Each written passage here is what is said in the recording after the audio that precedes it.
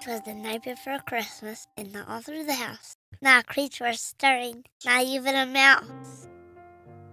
The stockings were hung with the chimney wheel care that hopes the same Nicholas soon will be there. The children were nestled all snug in their beds, of our visions with sugar plums danced in their heads, and the miner curtsied, and I in my cap, and just settled down along the winter's nap. Without an alarm, without such a clatter, I sprang from my bed to see what was the matter. Onto the window, and what a flash! 'Twas opened the shutters, threw up the sash, the moon on the breast of a new-fallen snow, give the western on midday to lie just below. When my wondering eyes should appear for a miniature sleigh, and 8 tiny reindeer with a little old driver, so lively and quick, I knew in a moment it must be Saint Nick. My reckoning eagle horses they came, and he whistled and shouted and called them by name. Now Dasher, now Dancer, now Prancer, and Vixen, and Comet, and Cupid, and Donner, and Blitzen, to the top of the porch, to the top of the wall. Now dash away, all.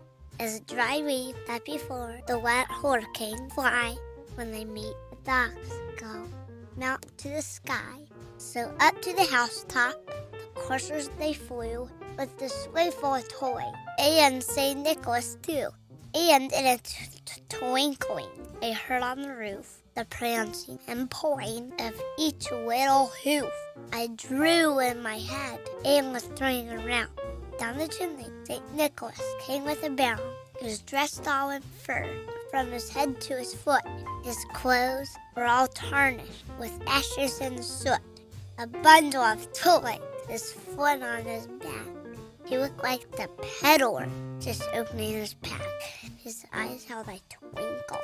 His dimples so merry. His teeth were like roses. His nose like a cherry.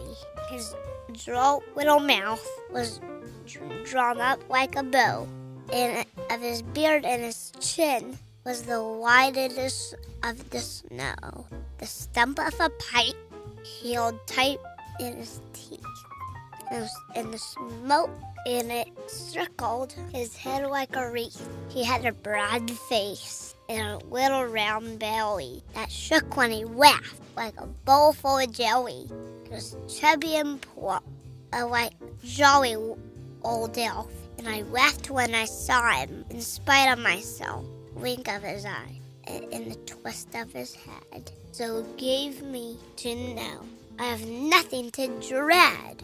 He spoke not a word, but went straight to his work, and filled all the stocking, then turned with a jerk, and laid his fingers aside of his thumbs, and giving a nod, up the chimney rose. He sprang to his sleigh, to his tinkle, and gave a whistle, and away they all flew, like the down of a thistle.